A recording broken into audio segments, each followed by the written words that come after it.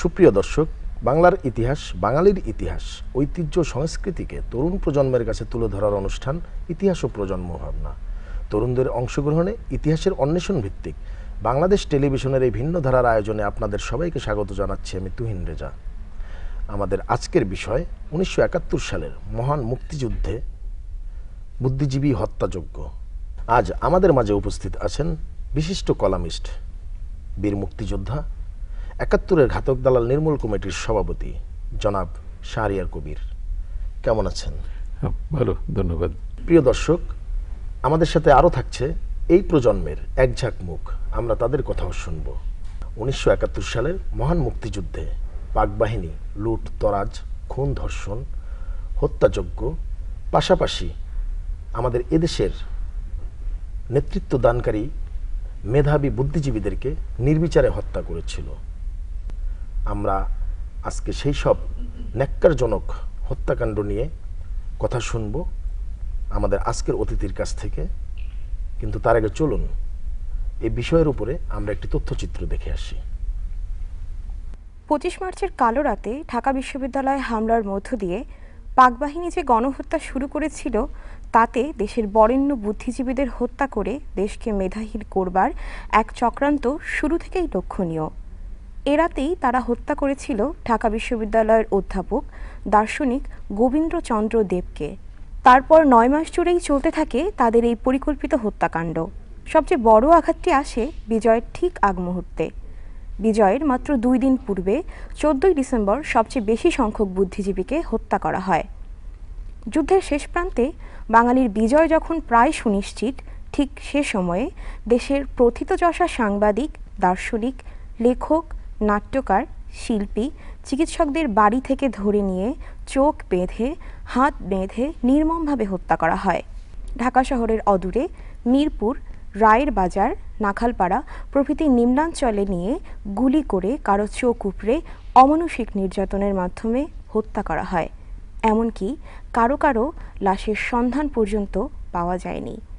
এই হত্যাকাণ্ডের নির্মম শিকার হন নাট্যকার প্রফেসর মুনীর চৌধুরী, লেখক অধ্যাপক মোফাজ্জল হায়দার চৌধুরী, লেখক অধ্যাপক আনোয়ার পাশা, বিশিষ্ট কার্ডিওলজিস্ট ডাক্তার ফজলে রাব্বি, ডাক্তার আলিম চৌধুরী, লেখক সাংবাদিক শহীদুল্লাহ কায়সার, সেলিনা পারভিন, নিজামুদ্দিন আহমেদ, গীতিকার সুরকার আলতাফ মাহমুদ, রাজনীতিবিদ ধীরেন্দ্রনাথ দত্ত, রণদা প্রসাদ সাহা, এছাড়া রাজশাহী বিশ্ববিদ্যালয়ের অধ্যাপক ডক্টর হাবিবুর রহমান, সুখরঞ্জন সমাদ্দার এবং মীর আব্দুল কাইয়ুম।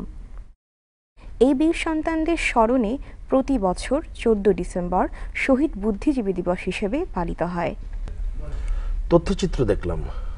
1971 সালের 25শে মার্চ ঢাকা বিশ্ববিদ্যালয় হত্যাযজ্ঞের মধ্য দিয়ে পাকবাহিনী আসলে শুধুমাত্র আমাদের আন্দোলন সংগ্রামকে স্তব্ধিত করতে চাননি, এটা প্রতীয়মান। ওরা আসলে আমার মনে হয় বা আমাদের মনে হচ্ছে যে এই বাঙালি জাতিকে নেতৃত্ব শূন্য করতে চেয়েছিল। আপনার মতামত? না, অবশ্যই বুদ্ধিজীবী হত্যার তো নেতৃত্ব শূন্য করবার জন্য তারা করেছিল, কিন্তু 71-এর যে গণহত্যা যেটা আমরা বলছি, এই গণহত্যাটাও মনে রাখতে হবে যে দ্বিতীয় বিশ্বযুদ্ধের পর যতগুলো যুদ্ধ হয়েছে পৃথিবীতে, সবচেয়ে নৃশংসতম গণহত্যা কিন্তু বাংলাদেশে হয়েছে। আর এই গণহত্যারই অনুষঙ্গ হিসেবে বুদ্ধিজীবী হত্যা, যেটা দ্বিতীয় বিশ্বযুদ্ধের সময় হিটলার যেটা করেছিল। হিটলার কতগুলো বাহিনী তৈরি করেছিল তখনকার শীর্ষস্থানীয় ইহুদি বুদ্ধিজীবীদেরকে হত্যা করবার জন্যে। সেটা গেস্টাপো ছিল, তার এসএস ছিল, এসডি ছিল, আমাদের যেরকম রাজাকার, আলবদর, আল শামস, এগুলো তৈরি করা হয়েছে। তো লক্ষ্যটা, হিটলারের উদ্দেশ্য ছিল ওইটাই, যে একটি জাতিকে শুধু নিশ্চিহ্ন করা না, যদি টিকেও থাকে তাদেরকে মেধাশূন্য করতে হবে, যাতে ভবিষ্যতে সেই জাতি মাথা উঁচু করে দাঁড়াতে না পারে। সে একই মডেলে জামাত ইসলামী যে কাজটা করেছিল পাকিস্তানে হানাদার বাহিনীর সঙ্গে বসে, জামাতের শীর্ষ নেতারা, তাদের উদ্দেশ্য ছিল একই। যদি বাঙালি জাতি যদি কখনো স্বাধীন হয়, স্বাধীনতা লাভ করে, তারা যাতে কখনো মাথা উঁচু করে দাঁড়াতে না পারে, সেই জন্য এই সুপরিকল্পিত বুদ্ধিজীবী হত্যা। প্রথমে তো যেটা ছিল 25শে মার্চে ঢাকা বিশ্ববিদ্যালয়ের উপর আক্রমণ, বিশ্ববিদ্যালয়ের ছাত্রদের হত্যা করেছে, শিক্ষকদের হত্যা করেছে। তারপর 9 মাস ধরে বিভিন্ন জায়গায় চলেছে বুদ্ধিজীবীদেরকে হত্যা। কিন্তু শেষ হওয়ার আগে, যুদ্ধ শেষ হয়েছে, বিজয় অর্জন করেছে আমরা 16ই ডিসেম্বর। 16ই ডিসেম্বরের 1 মাস আগে তালিকা তৈরি করে বুদ্ধিজীবী হত্যা, যেটা এই বুদ্ধিজীবী হত্যার সবচেয়ে ভয়াবহ দিকটা ছিল জামাতের শীর্ষ নেতারা এটা সেখানকার পাকিস্তানি জেনারেল রাও ফরমান আলীর সঙ্গে বসে এই তালিকাটা তৈরি করেছিলেন। সেখানে শীর্ষস্থানে বুদ্ধিজীবী, পেশাজীবী, বিভিন্ন পেশার মানুষ ছিলেন এবং সেইটাই তারা 1971 সালের 15ই নভেম্বর থেকে এই তালিকা ধরে হত্যা শুরু করে এবং যেটা সংখ্যা অনেক বেড়ে গেছিল বিজয়ের এক সপ্তাহ আগে। এবং বিজয়ের পরে আমরা যখন সেই রায়ের বাজারে কিংবা অন্যান্য জায়গায় বদ্ধভূমিগুলো আমরা দেখলাম, সেই বুদ্ধিজীবীর লাশ, সারা পৃথিবী স্তম্ভিত হয়ে গেছিল এই নৃশংসতা দেখে। এই বিষয়ের উপরে আরো অনেক কথাই শুনবো, কিন্তু আমরা একটু তরুণ প্রজন্মের কাছে যেতে চাই যে তরুণ প্রজন্ম 1971 সালের বুদ্ধিজীবী হত্যাযজ্ঞ নিয়ে কি জানতে চায় বা তারা কতদূর জানে তরুণ প্রজন্ম। আমার নাম অভি, আমি জাহাঙ্গীরনগর ইউনিভার্সিটিতে পড়ি।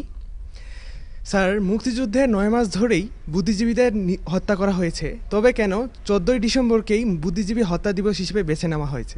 যে কোনো দেশে যখন একটা দিবস পালন করা হয় সেটা তো একটা দিন দিবস পালনের জন্য বেছে নেওয়া হয়। আমরা যেমন দ্বিতীয়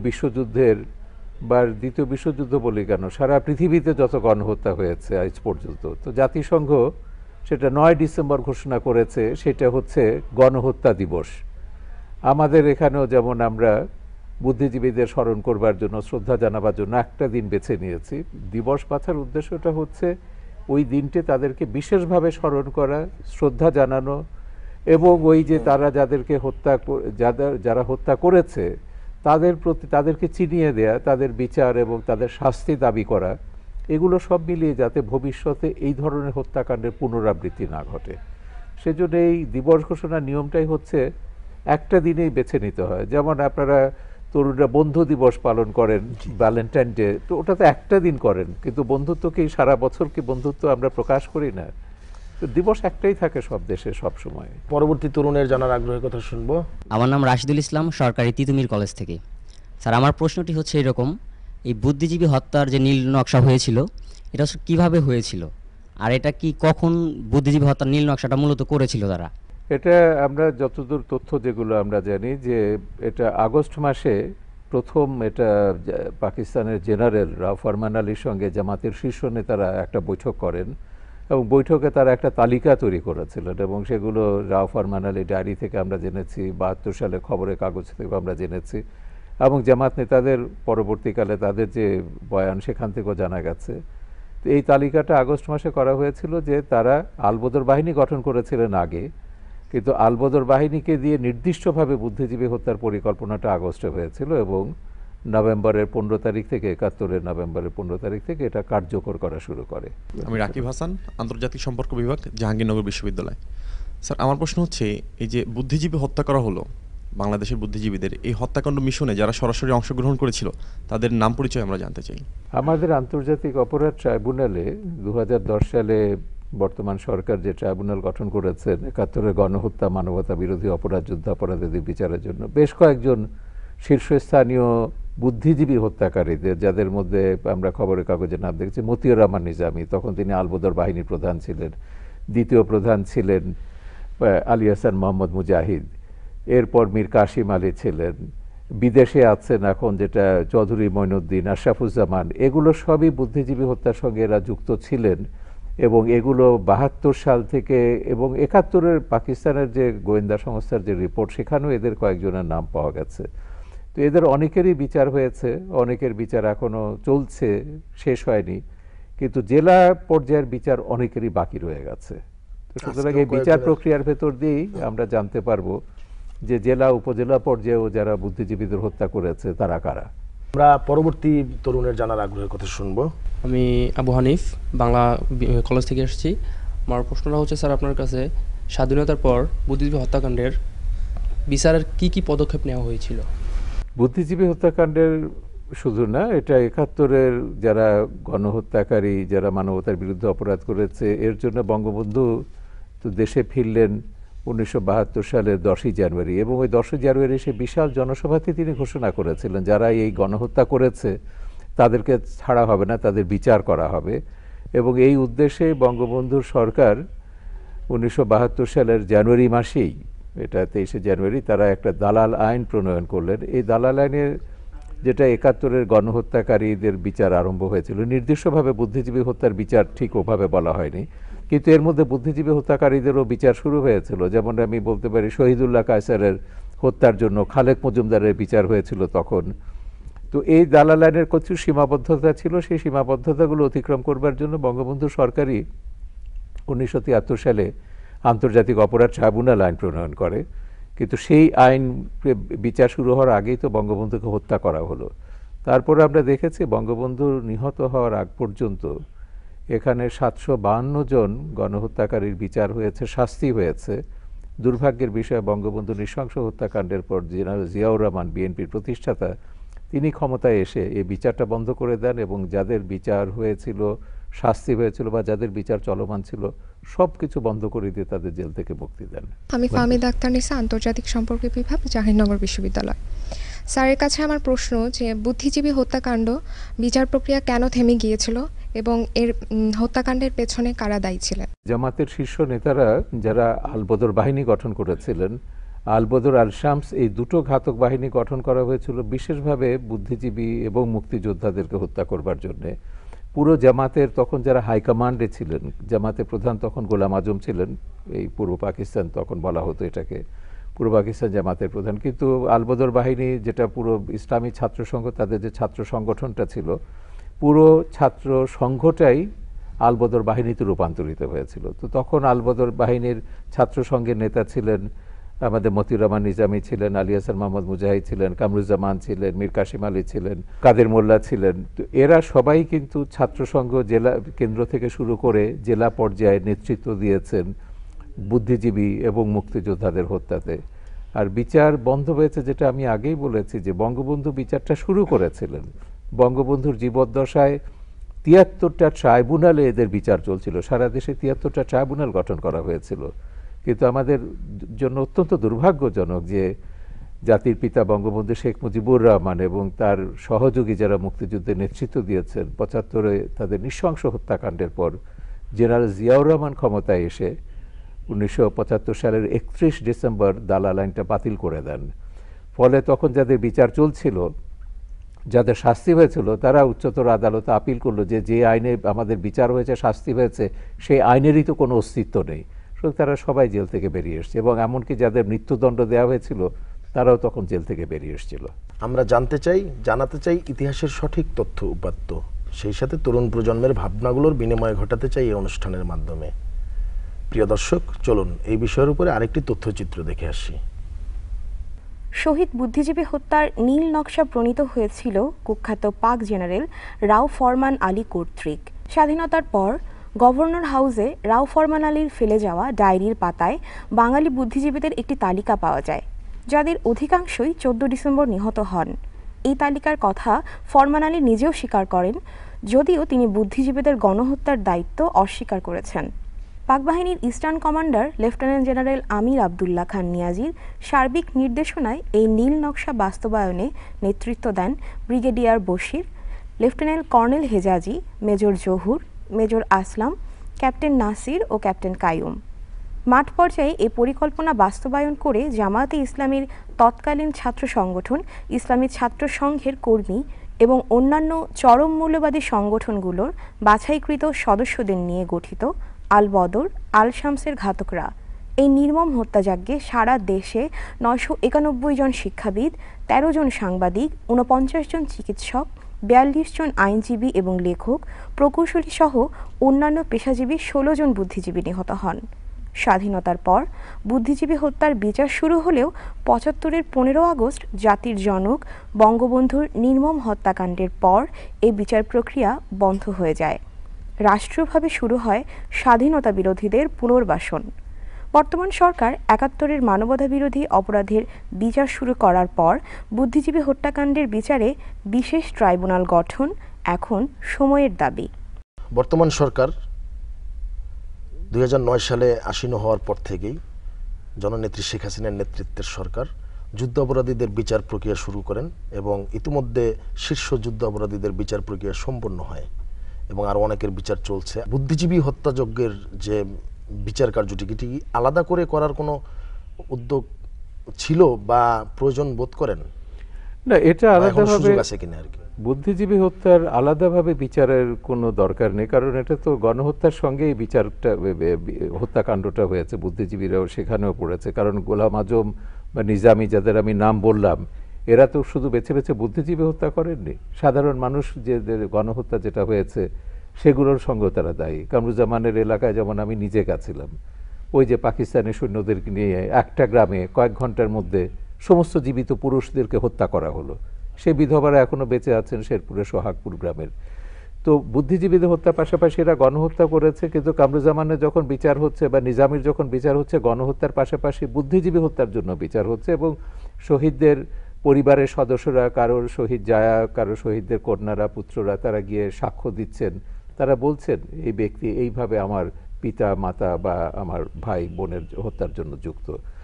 এরা কিন্তু এই বুদ্ধিজীবীদের পরিবাররা এই বিচার চেয়ে 1972 সালে বঙ্গবন্ধু সেই যখন দায়িত্ব নিয়েছেন, সে ফেব্রুয়ারি মাসেই তারা রাস্তায় নেমেছিলেন। আমার মনে আছে 72 সালের 17ই জানুয়ারি তারা বঙ্গভবনে গিয়ে বঙ্গবন্ধুকে একটা স্মারকপত্র দিয়েছিলেন শহীদ বুদ্ধিজীবীদের পরিবারবর্গ, এবং সেই থেকে এই প্রক্রিয়াটা শুরু হয়েছে। এবং যখন আমরা জাহানারা ইমামের নেতৃত্বে এই আন্দোলনটা শুরু করি, 71-এর গণহত্যাকারীদের বিচারের আন্দোলন, এবং সেই আন্দোলনের প্রথম সমাবেশেই তিনি আমাদেরকে বলেছিলেন, আমার মনে আছে তার একটা, যে এটা 92 সালের মার্চের 3 তারিখে বিরাট একটা সমাবেশ হয়েছিল বাতিল রকমের দক্ষিণ গেটে। এবং সেই সমাবেশে প্রধানমন্ত্রী, তখন বিরোধী দলের নেতা তিনি বলেছিলেন, প্রয়োজন হলে আমার বুকের রক্ত দিয়ে হলেও বাংলাদেশে আমি যুদ্ধাপরাধীদের বিচার করব। তো তিনি ক্ষমতায় এসে সেই প্রতিশ্রুতি রেখেছেন। জাহানারা ইমামকে তিনি যে প্রতিশ্রুতি দিয়েছিলেন, 2009 সাল থেকে এই বিচার শুরু হয়েছে। এখন আমরা অপেক্ষা করছি ওই সংগঠনগুলোর বিচার, যে সংগঠনগুলো দলীয় সিদ্ধান্ত অনুযায়ী বুদ্ধিজীবীদের হত্যা করেছে, যেমন আল বদর, রাজাকার, আল শামস, জামাতে ইসলামী তো আছেই। এই সংগঠনগুলোর বিচার যদি হয়, তাহলেই কিন্তু বুদ্ধিজীবীদের হত্যার যে বিচারটা, সেটা একটা পরিপূর্ণ রূপ পাবে। আমরা পরবর্তী তরুণের জানার আগ্রহের কথা শুনি। আমি ফাতেমা ফেরদৌস, বাংলা কলেজ, বাংলা বিভাগ। আমার প্রশ্ন স্যার হচ্ছে, ব্যক্তির পাশাপাশি মানবতা বিরোধী দলগুলোর বিচার কিভাবে করা যেতে পারে? 1973 সালে বঙ্গবন্ধু সরকার যে আইনটা প্রণয়ন করেছিলেন, যে আইনে এখন বিচারটা চলছে, সেখানে কিন্তু পরিষ্কারভাবে ব্যক্তি এবং সংগঠনের বিচারের কথা বলা হয়েছে। কিন্তু ওই আইনের সামান্য একটা সমস্যা হচ্ছে, যেটা বর্তমান আইনমন্ত্রী যেটা চিহ্নিত করেছেন, তিনি বলেছেন যে সেখানে বিচারের কথা বলা হলেও সংগঠনের শাস্তি কি হবে এইটা বলা হয়নি।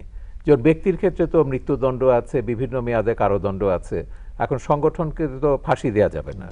এখন সংগঠনের শাস্তি কি হবে, এইটার জন্য আইনের একটা ছোট্ট সংশোধনী দরকার, সেটা প্রক্রিয়াধীন আছে। আইনমন্ত্রীর সঙ্গে আমাদের সবসময় এটা নিয়ে কথা হচ্ছে। তো সেই সংশোধনীটা হয়ে গেলে নুরেমবার্গ ট্রাইব্যুনালে যেভাবে ব্যক্তির পাশাপাশি নাৎসিদের দল, হাইকমান্ড, এসএস, এসডি, গেস্টাপো, এদের সব বাহিনীর বিচার হয়েছিল, ঠিক একইভাবে আমাদের এই ট্রাইব্যুনালেও আমরা সব সংগঠনের বিচার করতে পারবো। আমি আফরোজজামান জবা, পদার্থবিজ্ঞান বিভাগ, সরকারি তিতুমির কলেজ। স্যার, আমি জানতে চাচ্ছি বুদ্ধিজীবী হত্যাযজ্ঞে মৌলবাদীদের ভূমিকা সম্পর্কে। মৌলবাদী বলতে তো সেটা জামাতে ইসলামীকেই আমরা বুঝি, যে যারা ধর্মের নামে রাজনীতি করে, ধর্মের নামে গণহত্যাকে বৈধতা দিয়েছে, যাবতীয় মানবতা বিরোধী অপরাধকে তারা ইসলামের নামে বৈধতা দিয়েছে। এই জন্য মওদুদিবাদী যে দর্শনের অনুসারে জামাতে ইসলামীকে আমরা একটা মৌলবাদী দল বলি। এবং এই বুদ্ধিজীবী হত্যার জন্য বা মুক্তিযোদ্ধাদের হত্যার জন্য তারা কি বলেছিল যে এরা মুসলমান নয়, এরা ইসলাম বিরোধী, এরা পাকিস্তানের দুশমন, ইসলামের দুশমন, কাফের, এরা দুষ্কৃতকারী, ভারতের দালাল, এই সমস্ত কথা বলে বুদ্ধিজীবীদেরকে হত্যা করা হয়েছিল। তো এইটা ওই মওদুদি বা জামাতের যে দর্শন, সেই দর্শনেই এই কথাগুলো বলা আছে, যে তোমার মতের সঙ্গে যারা মিলবে না তারাই হচ্ছে মুরতাদ বা কাফের এবং তারা হত্যার যোগ্য। সেই দর্শন দিয়েই তারা, এই মৌলবাদী দর্শন দিয়ে বুদ্ধিজীবী হত্যাটা করেছে। আমি অপু, আন্তর্জাতিক সম্পর্ক বিভাগ, জাহাঙ্গীরনগর বিশ্ববিদ্যালয়। স্যার, আমি জানতে চাচ্ছি, পাক বাহিনীর চিহ্নিত যেসব যুদ্ধাপরাধীদের বিচার করার অঙ্গীকার করে পাকিস্তান ফেরত নিয়েছিল, তাদের বিচার করার উদ্যোগ কিভাবে নেওয়া যেতে পারে? এটা আমাদের যে ট্রাইব্যুনাল এখন যেটা হয়েছে, যে আইনের ট্রাইব্যুনাল গঠন করা হয়েছে, আন্তর্জাতিক অপরাধ ট্রাইব্যুনাল আইন 1973, সেখানে পরিষ্কারভাবে বলা হয়েছে এই আইনে আমরা পাকিস্তানি হানাদার বাহিনীর যারা গণহত্যা, মানবতা বিরোধী অপরাধের সঙ্গে যুক্ত ছিল, যুদ্ধাপরাধের সঙ্গে যুক্ত ছিল, তাদের আমরা বিচার করতে পারবো। তা আমরা প্রথম পর্যায়ে যেটা বিচারটা সহজ সেটা আমরা করছি, দেশীয়দের আমরা বিচার করছি। পাকিস্তানে তো কিছু জটিলতা আছে, কারণ পাকিস্তান সরকারকে এখানে সহযোগিতা করতে হবে। পাকিস্তান তো প্রথম থেকে এটা অস্বীকার করছে যে তারা গণহত্যা করেইনি। তো সেই জন্য তাদের অবর্তমানে আমাদের এই বিচারটা করতে হবে। আমরা যখন সরকার সিদ্ধান্ত নেবে যে এখন সময় এসছে পাকিস্তানি গণহত্যাকারীদের বিচার করবার, তখন সরকার সিদ্ধান্ত নিলে ট্রাইব্যুনালকে জানালেই ট্রাইব্যুনাল সেভাবে উদ্যোগ নেবে। কিন্তু এই ইতিমধ্যে তারা তদন্তটা শেষ করে ফেলেছে এবং বঙ্গবন্ধু সরকারের আমলেই 193 জন শীর্ষস্থানীয় পাকিস্তানি সেনা কর্মকর্তার তালিকা তৈরি করা হয়েছিল। এই তালিকার সঙ্গে আরও পরে কিছু নাম যোগ হবে, সেজন্য আমরা সবসময় এটাকে 195+ বলছি। তো এই 195 এবং আরও যারা যুক্ত ছিল তাদের আমাদের এই আইনে বিচার করা যাবে। পাকিস্তানের সহযোগিতা না করলে আমরা তাদের অবর্তমানে বিচার করব, কারণ এখন যে ব্যক্তিদের আমরা বিচার করেছি এদের কয়েকজনকে তো অবর্তমানে বিচার করতে হয়েছে দেশের বাইরে থাকার জন্যে। তো এটা বিচারটা কোনো কঠিন কিছু না, তবে শাস্তি কার্যকর করা যাবে না। একটা হচ্ছে যে এদের বেশিরভাগই মারা গেছে, আর দ্বিতীয় হচ্ছে পাকিস্তান নিশ্চয়ই আমরা শাস্তি দিলে শাস্তি কার্যকর করবার জন্য তারা আমাদেরকে হস্তান্তর করবে না। কিন্তু সেটাকে আন্তর্জাতিক কোনো মহলের মাধ্যমে করা সম্ভব হবে না? না, আন্তর্জাতিক আমাদের আইন থাকতে আমরা আন্তর্জাতিক মহলের কাছে কেন যাব? এই আইনটা করাই তো হয়েছে পাকিস্তানি যুদ্ধাপরাধীদের বিচার করবার জন্য এবং তাদের সহযোগী যারা তাদের বিচার করবার জন্য। আমি আব্দুল কাইয়ুম, অর্থনীতি বিভাগ, সরকারি তিতুমির কলেজ। আমার প্রশ্নটি হচ্ছে, চলচ্চিত্রকার জহির রায়হান নিহত হয়েছিলেন 30শে জানুয়ারি 1972 সালে। তার এই হত্যাকাণ্ডের প্রকৃত ইতিহাস সম্পর্কে জানতে চাই। জহির রায়হান যেটা করেছিলেন, তিনি মুক্তিযুদ্ধে সরাসরি অংশগ্রহণ করেছেন এবং মুক্তিযুদ্ধের যে গণহত্যার প্রথম প্রামাণ্য চিত্র স্টপ জেনোসাইড, যেটা তো বিদেশে প্রচুর প্রশংসিত হয়েছে, পুরস্কৃত হয়েছে, বাংলাদেশের গণহত্যার বিষয়টা তিনি আন্তর্জাতিক অঙ্গনে তুলে ধরেছিলেন এবং তিনি দেশে ফিরে এসে এই বুদ্ধিজীবীদের হত্যা তদন্ত করবার জন্য একটা কমিশন গঠন করেছিলেন এবং এই কমিশন নিয়মিত তথ্য প্রমাণ সংগ্রহ করছিল এবং তাদের যাদের বিচারের সম্মুখীন করা যায়। এই কারণেই ওই যাদের নাম তিনি বলেছেন, আলবদরের কথা তিনি সংবাদ সম্মেলন করে ডিসেম্বর মাসেই বলেছিলেন 1971 সালে। স্বাভাবিকভাবে তারা এটা পছন্দ করেনি এবং তারা সুযোগ খুঁজেছে এবং জহির রায়হান যখন মিরপুরে গেলেন, মিরপুর তখনও কিন্তু হানাদার মুক্ত হয়নি, সেখানে পাকিস্তানি হানাদার বাহিনীর কিছু সদস্য রাজাকার আলবদর, আল শামস এবং অবাঙ্গালীরা এরা সেখানে আত্মসমর্পণ করেনি, অস্ত্র নিয়ে তারা অপেক্ষা করছিল। তো সেই মিরপুর মুক্ত করবার জন্য আমাদের সেনাবাহিনীকে, মুক্তিযোদ্ধাদেরকে একটা অভিযান পরিচালনা করতে হয় 1972 সালের 30 জানুয়ারি। তো সেই অভিযানে জহির রায়হানও ছিলেন, কারণ জহির রায়হানের কাছে তথ্য ছিল ওখানে হয়তো অনেক বুদ্ধিজীবীকে তারা আটকে রেখেছে এবং তিনি ছাড়া তো সাধারণ আমাদের মুক্তিযোদ্ধারা বা সেনাবাহিনী তাদেরকে হয়তো চিনবে না। তো তাই তিনি সেখানে গেছিলেন, তার সঙ্গে আমরাও গিয়েছিলাম, আমরাও ছিলাম। কিন্তু আমাদের যেহেতু এটা একটা সামরিক অভিযান হবে, যুদ্ধ হওয়ার মতন একটা অবস্থা, তা আমাদেরকে সেখানে তারা অ্যালাউ করেনি, বলেছেন আপনারা একজন থাকতে পারবেন। তো জহির রায়হান সেখানে ছিলেন। তো 30শে জানুয়ারি মিরপুর হানাদা মুক্ত করবার জন্য যে যুদ্ধটি হয়েছিল, এটাকে বলা হয় বাংলাদেশের মুক্তিযুদ্ধের শেষ রণাঙ্গন। সেই যুদ্ধে 100-র ওপরে মুক্তিযোদ্ধা আমাদের সেনাবাহিনী, পুলিশ বাহিনীর এরা শহীদ হয়েছিলেন এবং একমাত্র সিভিলিয়ান ছিলেন জহির রায়হান, তিনিও শহীদ হয়েছেন। এটা নিয়ে আমাদের সাংবাদিক জুলফিকার আলী মানিক একটা প্রামাণ্য গ্রন্থ লিখেছেন, মিরপুর মুক্তিযুদ্ধের শেষ রণাঙ্গন, জহির রায়হান অন্তর্ধান রহস্য। 1999 সালে বইটা বেরিয়েছিল। তো সেটা বেরোবার পরে আমরা জানলাম যে কিভাবে তাকে সেখানে নেওয়া হয়েছিল, একটা অজ্ঞাত টেলিফোন, পুরোটাই একটা ছিল জামাতের ষড়যন্ত্র, যাতে করে এই তদন্তটা যাতে ব্যাহত করা যায়। এবং প্রকৃতপক্ষে জহির রায়হান শহীদ হওয়ার পরে এই তদন্ত আর সেভাবে অগ্রসর হয়নি। কাগজপত্র যা ছিল পরে তারা সরকারকে হ্যান্ডওভার করেছিল, যে গবেষণায় যা পাওয়া গেছে তথ্য প্রমাণ। কিন্তু পরবর্তীকালে আমি তো বলেছি 75-এর পরে যারা ক্ষমতায় এসছেন, স্বাধীনতা বিরোধী শক্তি, পাকিস্তানপন্থীরা, তারা এই বিচারটা বন্ধ করে দিয়েছেন এবং তারপর সেই কাগজগুলোর আর আমরা কোনো খবর পাইনি। আমি মোহাম্মদ শামীম রেজা, সরকারি বাংলা কলেজ, বাংলা ডিপার্টমেন্ট।